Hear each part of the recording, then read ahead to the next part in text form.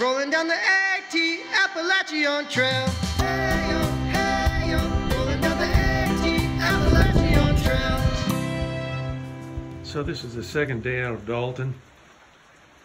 The wind chill today is supposed to be 41 degrees at 1 o'clock. It's supposed to rain all day, and I don't have the right kind of gear to withstand that kind of temperature. I mean, it's the middle of June, and I can't believe how cold it is out here. So I'm staying in shelter.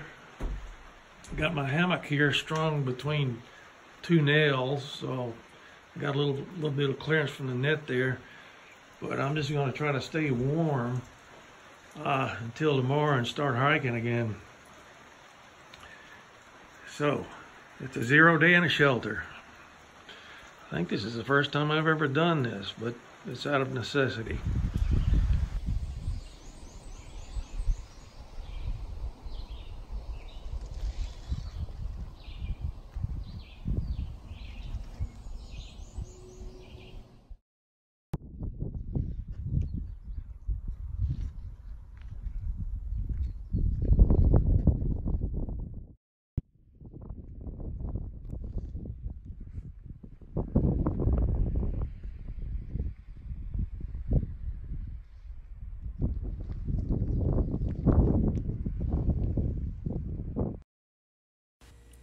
Well, I finally made it to Vermont.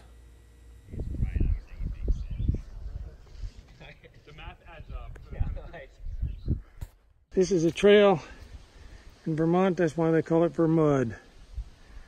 We have red mud down south. This is pure black. Great for raising tomatoes.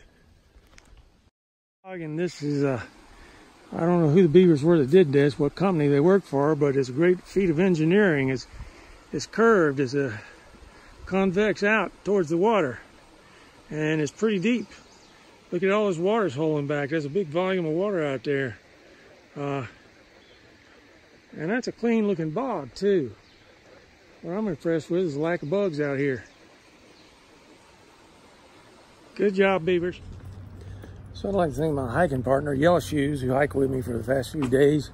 He hails from Old Kentucky. We're about the same age and hike about the same distance, 15 miles a day. So, but he went on ahead because I had to see a doctor about, I think, ribs. I fell on my rib and I thought one of them was cracked. And as it turns out, it's heavily bruised, so I got to decide what to do about that. So I'm here at the Bennington Museum. Let's go see what we can find inside. Here with Tyler Resch, the local historian here at the museum, impressive regional museum. And Mr. Resch is going to tell us a little bit about the history of the town. And so I suppose the first question would be was when is it chartered and how old is it? Well, the town was actually chartered in 1761.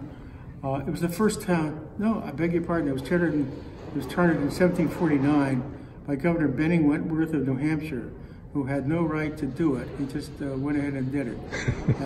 And he named the town for himself, Bennington. Well, that was nice of him. The other date I mentioned, 1761, was when it was actually first settled by people who came up here as it was a theological community. They were congregational separatists who came up here from Hardwick, Mass. And from Norwich, Connecticut. They came up here really for a sense of religious freedom. So this was really started as a religious community, and went on from there. They settled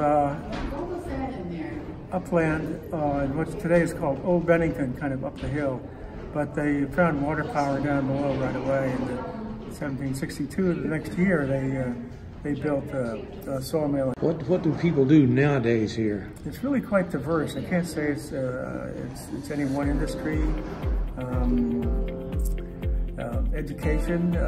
Bennington College is one of the largest employers, and the hospital, I think, is the largest employer. Southwest Vermont Medical Center. Well, Mr. Resch, is that right? Resch. Mr. Resch, thanks for talking to us, and always nice to learn new things about new places.